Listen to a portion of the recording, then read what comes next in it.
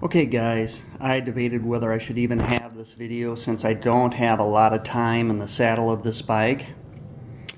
Just to let you know, this is the Hal Boost Motobecane 29er. It has the GX derailleur and drivetrain.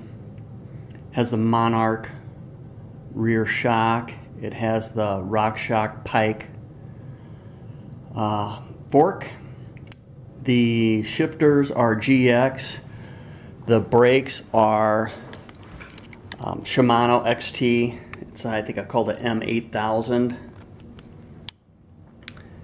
180 millimeter rotors. You'll see some shiny parts on the sides of the frames and whatnot, and that's from me putting plastic on it, especially where I stick it on the bike rack or the car carrier or whatever. Might as well try to keep it nice, at least for a while. The thing I can tell you about this is I'm 6'1", 210 pounds, and I opted for the extra large frame that I think on the Bikes Direct page says you should be about 6'2" to 6'4", 6'5". This bike seems to fit me very well. I got 34-inch reach, 34, 35-inch inseam, and the cockpit is fairly compact. Overall, the bike is longer than my last bike, which was a hardtail, but the cockpit feels really similar in what I really am comfortable in. As far as the frame goes, it's a Taiwanese frame, just like I think most bikes are now. The welds, the construction, everything looks really good. I'm really happy with that part. I'll take a kind of pan around here so you can kind of see it. The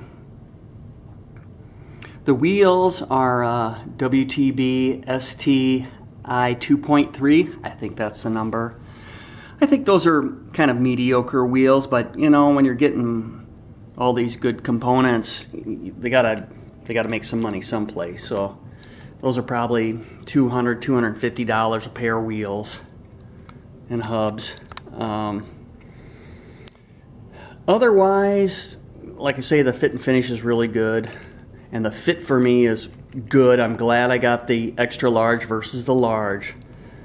So in my experience with Bikes Direct, I'd almost go up a size than is recommended.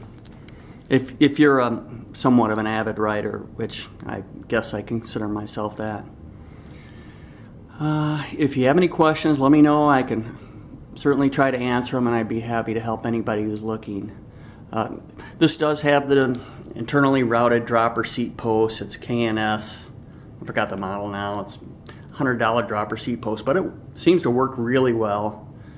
I never had that on my last bike, and the few little bits I've ridden this bike, it seems like a really nice feature. So that is about it. I'll include some still pictures that I took while I was putting it together. I had the bike shop finish up the derailleur tuning and everything for me, and the kind of the beginning shock adjustment, just because I'm new to rear shocks. It's not all that complicated, really. You could certainly do it yourself.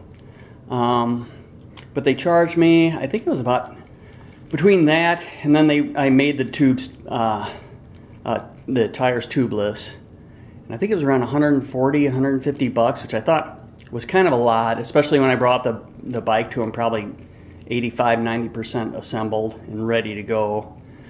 Other than that, yeah, it's a really nice bike, and I couldn't have touched a bike with this component group for I'd have to spend probably another $800, $900, I think, possibly more than that. So that's it. Signing off. Have a great day. Talk to you later.